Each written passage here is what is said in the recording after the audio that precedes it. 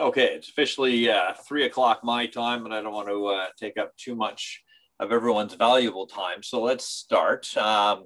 If you just heard that, I am recording this, so I can post the video of it later on if people would find it interesting. I'm not sure if they would, but I'd much rather have people just contact me and ask me questions and stuff. So, but I thought this might be a good way for me to sort of reach out to people who have inquired about the Global Master of Management Analytics program, and just have honestly an open and frank discussion about what we've got planned and what we've sort of learned. So to start things off, oh, I got a few more people coming in now. Okay, so what I'm going to do is, so we are at Smith. Maybe I'll just stick with my slides. Don't want to get off track too much. So the first thing is first, we've been running our Global Master of Management Analytics program for a couple of years. We've been running the same program basically in Toronto called the Master of Management Analytics, and that program has been running for 8 years now, and it has been quite phenomenal, actually, to be honest. It has been really well recognized, not only by students, but also by employers and companies. And over those 8 years, that Toronto program has grown from the first year that I ran it, we had 48 students, and now we're coming up around 240 students each and every year. So it's extremely, interestingly enough, it's extremely competitive. And so they get thousands of applicants every year. And so we have been, since we started that program, we were actually trying to, or planning on breaking out of just Toronto and figuring out a way to offer the program literally across provincial boundaries and stuff. And so that has eventually culminated into what we call the Global Master of Management Analytics program, which we've been running for a couple of years now. It has been very interesting running a global program during a global pandemic. And what's happened here is we've actually learned a lot. So basically what we're proposing now is yet again another sort of section of the Toronto program. So it's a little bit stripped down from the global program, and I think it meets everybody's basic needs, but it is interesting. So getting back when we first launched the GMMA program a couple of years ago, we did get ranked as one of the top programs in the world. So that was pretty exciting for us. And that's what this screen is here, just showing about where Queens is. Interestingly, when you talk about news and that sort of thing, they did get the price point wrong here. Our price point, of course, is in Canadian dollars, not American dollars. And in the chart, it's shown in US dollars. So our program should actually be quite a bit left in the chart. You can imagine with the Canadian dollar and the exchange rate right now. So during COVID-19, you know, what have we learned? We've learned a lot. We've learned that, you know, remote learning can be done and can be done very, very well. We've got a lot of faculty who were able to pivot very quickly. During COVID-19, we literally got the shutdown order on a Friday night and started up remote classes on the Saturday morning. And so during the past 15 months, we've learned a lot. And one of the main things that we've really learned about is that the students are still craving interaction with faculty, right? So even though we call these online programs or remote learning programs, we still run them as though it's a regular classroom. You're still meeting with faculty. The faculty are still giving lectures. There is a lot more what I would call asynchronous content. We've asked our faculty to really consider what are they teaching, what can be done in a lecture, what can be done in an asynchronous content delivery mode, whether there be videos or like textbook like discussions, that sort of thing, discussion boards, a whole bunch of different educational technologies that we can leverage to make sure that there's as much interaction between between you and the faculty member and amongst the students as well. So we want to make sure that students have a lot of time to sort of network and discuss things and chat and stuff. The other side that's been probably one of the biggest positives actually is the opportunity to network, and not only network, but also run things like coffee chats and to be able to reach out to people, cold call people. Availability of people has become quite readily available. People can, you can do a 15-minute coffee chat in 15 minutes. Whereas, 2 years ago, a 15-minute coffee chat would involve, you getting out of your office, you traveling to some location at a coffee shop, you finding that person, having your 15-minute chat, and then all things have to be reversed. You got to get back to your office. Whereas now with, Zoom technology that we're all very familiar with, we can have a Zoom call in literally 15 minutes. We can have a start time and an end time, and away we go. So we've learned that, and that's been very, very interesting for our students and stuff to be able to figure this out. The other great part is the guest speakers and panelists.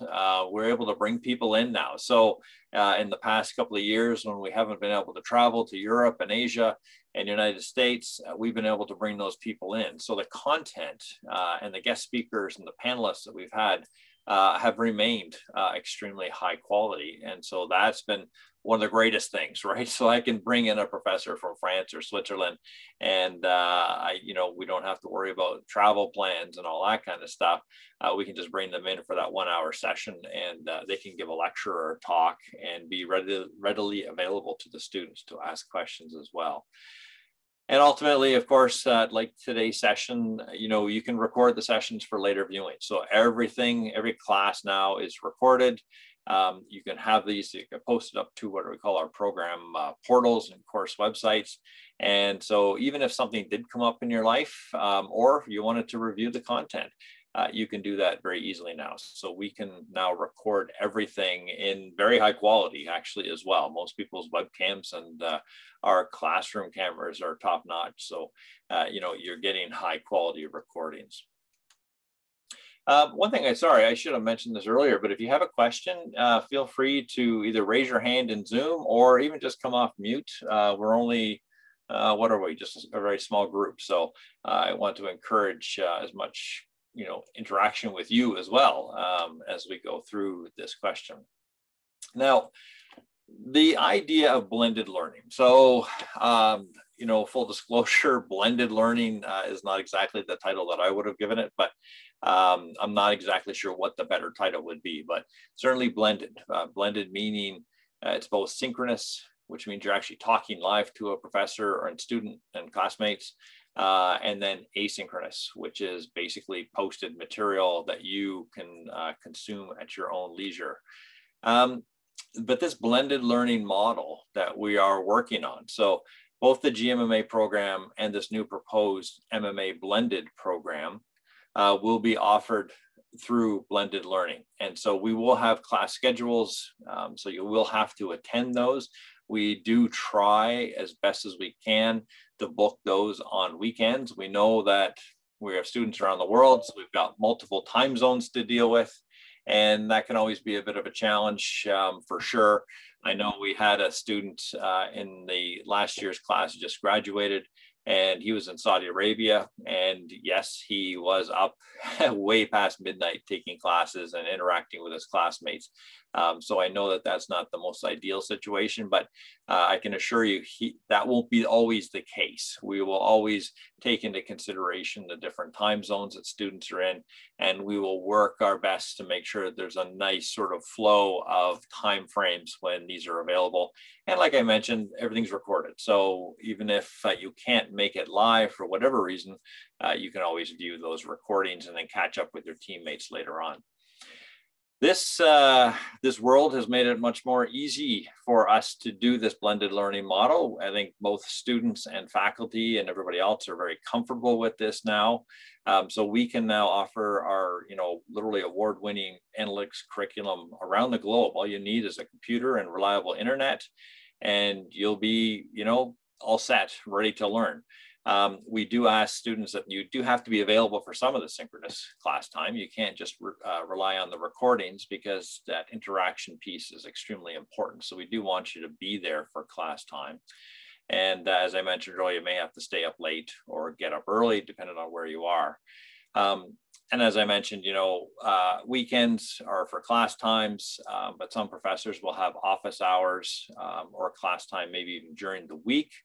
And in some cases, some of our professors are generous enough to offer their office hours twice to accommodate different time zones as well. So, if you felt that you were needed that extra time, I encourage you to not only reach out to myself, but also our professors, and see what kind of flexibility they have.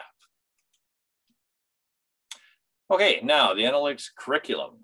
So what we do here in the program. So basically, the curriculum is the same for the Toronto MMA program, the same for the global MMA program, and it will be the same for the new MMA blended program. The difference, though, will be around the capstone project. So we're going to have the MMA Toronto program does not have a capstone project. And so with our new blended section, we're also going to remove the capstone project from the curriculum. So we're going to follow the Toronto model. And by doing this and by taking these components out, it will actually decrease the price point of the program. And so I think it's going to become more accessible to more people. And, it's going to shorten the amount of work actually that you have to do in the program as well. So, but what we're looking at here for our analytics curriculum is we want to look at an organization from the 30,000 foot level, right? We want to look down on the organization and see all that it encompasses. And in particular, what kind of data is available, what kind of business problems are there, and what needs to be solved and what you can possibly work on. So if you look at this breakdown that I have on the screen, we have our what we call method courses. How do you do analytics? How do you do modeling? How do you do analysis, acquisition, decision-making, that kind of stuff? And then we have a series of courses that we call application courses. So how do you do analytics in marketing, operations, supply chain, finance, pricing? So that's the application of the knowledge you get from your method courses. And then we have an elective. And the elective, really, we've broken it down into two ways. There's what we call project leadership, or it's really sort of analytics project leadership, and entrepreneurship and innovation. So again, if you think about your own personal situation, where do you see yourself? Do you work for a large organization? Is that what you crave, and you're going to be managing projects as you go along? So maybe the project leadership course is better for you. Or are you entrepreneurial? Are you innovative? You want to use analytics to do something brand new that's never been done before. And it's very exciting and innovative.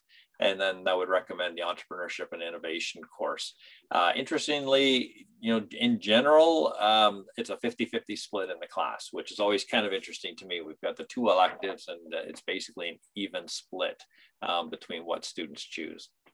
Now, in the global program, we do have a capstone project. And that project is 160 hours long, so it's pretty substantial. Usually we'll ask you to provide your own sort of project. Quite often, if you have a company that's sort of maybe supporting you in taking this education, they may have some projects for you in mind. And so generally, you would be sourcing your own project or your own work. We do have many partners and several companies that are offering projects as well. So if you don't have your own, that's okay.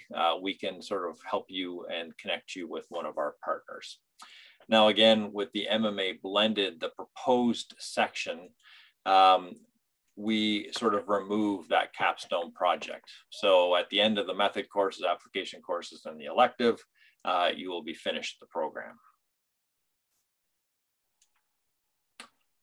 And then this is the tentative schedule that we've got mapped out. And so what we're going to be doing is actually running the MMA blended program at the same time as the global MMA program.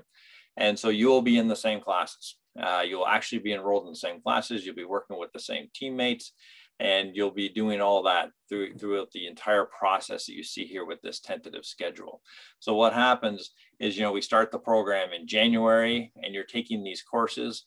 we're going to have, for the global program, we still have the 2 international study abroad sessions. Okay, so they'll be for GMMA students only, and they will take place somewhere on here, probably in the May-June timeframe at the beginning, and then again in the September-October timeframe. And when we'll be going to different locations for each of those sessions, and we're going to try to span the world as much as we can between Europe, United States, and Asia. Okay, so we're actually in discussions with leading business schools, not only in Estonia, but also Barcelona, in Singapore, and Hong Kong, and Beijing. So we're looking at those, and of course there'll be 2 of those per year per class. And that will fit into, you know, the availability, and scheduling is a bit more challenging, but we'll get those into when the weather's nice. Put it that way. We don't want to be going to Estonia in January, so we'll make sure it's in, you know, May, June, for example. And then you can see here from the schedule as well with the GMMA program. The capstone project will be sort of brought into the end. So you'll have all of your courses will be completed, and then you can focus on the capstone project. Now, what that means is you won't graduate in May, which is sort of what we call the norm. You would graduate in November. And our Masters of Management and Artificial Intelligence program, it graduates in November as well. So we still have a big ceremony and everything else. So that will still be in there. Okay, now I'm just going to run a quick poll. So, oh, wait a minute. What I haven't done is this one. So this is the next one. So this is where the difference comes into play, where you can really sort of see it laid out side by side with the GMMA program on the left and the MMA blended program on the right. And that first line is the big significant thing. So what we've been able to do with the GMMA program, you've got exactly the same course requirements. You've got the 2 academic residential sessions, Kingston and Toronto. And then you've got 2 study abroad sessions as well, which will contain not for credit information and courses and networking and that kind of stuff. And it also includes the capstone project, and you would graduate in November. And so that program fee, which is an all-inclusive fee, is $63,500. And so by taking out the study abroad sessions and the capstone project, we're able to offer the MMA blended program at the same price point as our Toronto MMA program. So it's $43,450. So a substantial difference in price. And that again includes those same courses, but it only includes 2 academic residential sessions, Kingston and Toronto, and you'll graduate in May of that year. So the other big point, which I actually should include here, is that the MMA blended program is approved by the Ontario government for students to receive OSAP. So that's the Ontario Student Assistance Program. And therefore, because it's eligible for OSAP, it should also be eligible for government funding from other provincial governments across Canada. So I know British Columbia and Alberta have good programs. Manitoba has a good program as well. And so, you know, that's sort of, I will leave it to you to confirm that with your own province, but it is eligible for OSAP in Ontario. So if you think about that, the accessibility based on finances is much greater with the MMA blended program than it would be with the GMMA program. Okay, so what I'm going to do now is I'm just going to launch a quick poll to see where you're thinking. Based on the information that I've just passed on to you, which program would you prefer?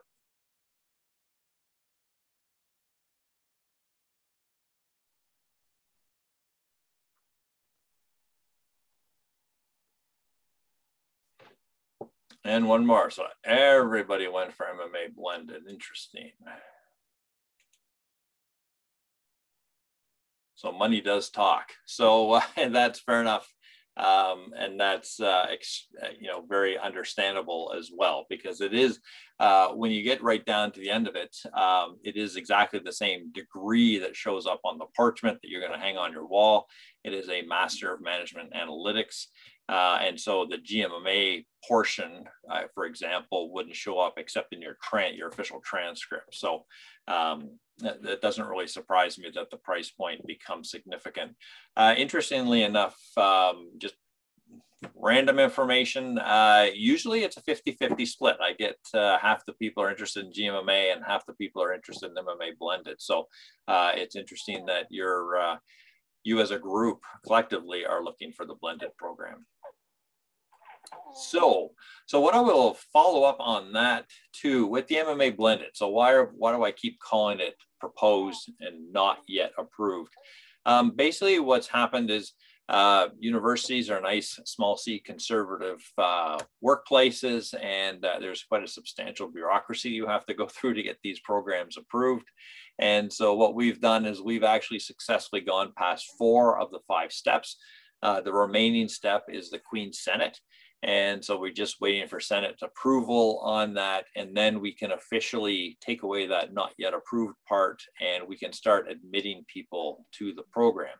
So as you go forward and you start thinking about converting from an inquiry of the program into an applicant of the program, what I could do, you can just say, I'm interested in MMA blended as opposed to GMMA. But what I would encourage you to do is just for now, because I officially can't advertise for the MMA blended program, you can just say, I'm going to apply for the GMMA program right now. We can get your application started. It's exactly the same admission standards and all that kind of stuff. The same program staff, the same career advancement support. It's team-based programs as well. You have all the same stuff that goes on with a regular program here at Smith. So those are all the same things. So I would say, just if you want to get going, you want to get the application going, just say you're doing GMMA now, and we can make that switch very easily to MMA blended before you get an offer to the program. Okay, and so that's it for what I was talking about, or what I was going to present today. So I don't know, does anybody have any questions or thoughts? Again, I got a couple of questions in the chat. So, Kay, you said, well, what's the difference between MMA blended and Toronto MMA? So the difference is Toronto MMA, you have to go to class. You have to be living in the GTA, and you have to go to class at least once a week. So I think it's usually every Wednesday or Thursday, plus a full day on a weekend, so a Saturday or Sunday. And all the classes are taught in a classroom, which you have to attend. So since they're the same price, how do we determine which one to take? So basically, if you're in the GTA, then it's a bit more of a difficult question. Certainly, we have students right now in Calgary, Edmonton, Vancouver, Newfoundland, Yukon, all this kind of stuff, like I said, Saudi Arabia.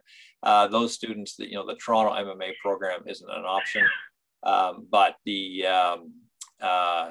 MMA blended program would then be an option for you.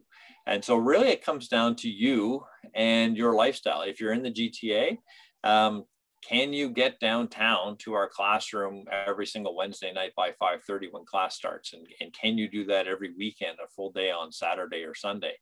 And if you think that that is a bit of a challenge for you and you're not convinced that you can do that, then the MMA blended program would be the better one for you.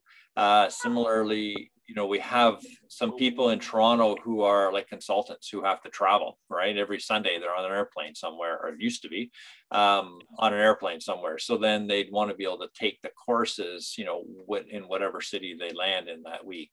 And so it gives you that little bit of extra flexibility. But as far as the program itself, the curriculum, the faculty members, the assignments, the teachings, all that kind of stuff, it's exactly the same. Do we have an approximate timeline on Senate? Yes. So basically, luckily, Queen's Senate goes on hiatus for the summer. So their next actual official meeting isn't until September. So what we've been doing is we've been pushing the principal of Queen's to get this on he has a summer action committee, and we want to get on their agenda. And I just heard yesterday that we're getting on that agenda. And so hopefully we should have approval by the middle of July. And as soon as that goes, then we can really hit the ground running. But like I said, you can always start your application now. We'll just sort of qualify it as a GMMA, and then literally we will make that switch. We'll move it over to MMA blended as soon as it's up and running and approved. What would be the average weekly time commitment of MMA be? Well, I'll discuss the GMMA program first. So the GMMA program, it has a lot more to it, right? So you're going to have your international study abroad sessions. So you've got 2 of those, so it would be about 5 to 7 days that you'll have to deal with, plus your regular coursework. Plus you've got your capstone project, which will be about 40 hours a month while you're doing that. It's a 160-hour project over 4 months. So that's quite a bit of commitment. But the Toronto program versus the MMA blended program should be about the same. And one thing that people probably aren't aware of, I mean, this is it is a business program, but it's also a technical program, and there is coding. And so a lot of people will need extra time to figure out how to code properly. And so that seems to be the biggest thing. So people who come into the program who already know how to code in R and Python and SQL and stuff, they can get through this, 15 to 20 hours a week. If you got to learn how to code, you may have to put on another 10, 15 hours a week on top of that while you're figuring that out. So that's one of the reasons I sort of encourage people to come in, get admitted to the program quickly, because as soon as you're admitted, then we can give you access to things like Udemy, like a corporate account for Udemy, a corporate account for DataCamp, and a corporate account for LinkedIn Learning. And we can sort of give you all the courses that we would say, make sure you get these done before the program starts. Because what we find, that's where the challenge lies, right? If you have to learn the course content, plus you have to learn how to code at the same time, that's going to be a lot of work. If you've got the coding done already, boom, focus on that right now before the program starts. It doesn't start until January. You can focus on that, and then you can do the course content freely later on. So that's sort of the big difference with your time commitment. Okay. Is that it for the questions? And then, you've got my email address here on the screen right now. You've already got an invitation from me for this, so you've got my contact information. Don't hesitate to either send me an email, or even if you'll notice in my I have a Calendly account, so you can actually book a meeting with me at any time as well. And so, I welcome that discussion. I really always enjoy talking to people, and I've been involved with our MMA and programs and the curriculum now for over 8 years, or 9 years actually, before we even got it approved. And I'd love to hear from people to know what they're thinking, what their employers are thinking. Especially you want to make sure that you're fully prepared for a career in analytics, and that you understand what needs to be done, because this is integral to any company going forward. You're going to have to understand data. You're going to have to understand things like data governance and how to do it and how to do it. Yeah, I'm not so convinced that programming is coming up. We're seeing a lot of tools out there now that are what I'd call no code programming, or graphical user interfaces for stuff. So the programming is good to understand what happens, but I don't think you're going to have to code for much longer. I think there's going to be a lot of interesting tools out there. You can just speak, and it will pull out your data for you and do whatever you want. So it's going to be interesting over the next couple of years. And any company that doesn't embrace data and analytics and a bit of a digital transformation, they're going to be left behind. And that's just, I think that's almost to a fact at this point.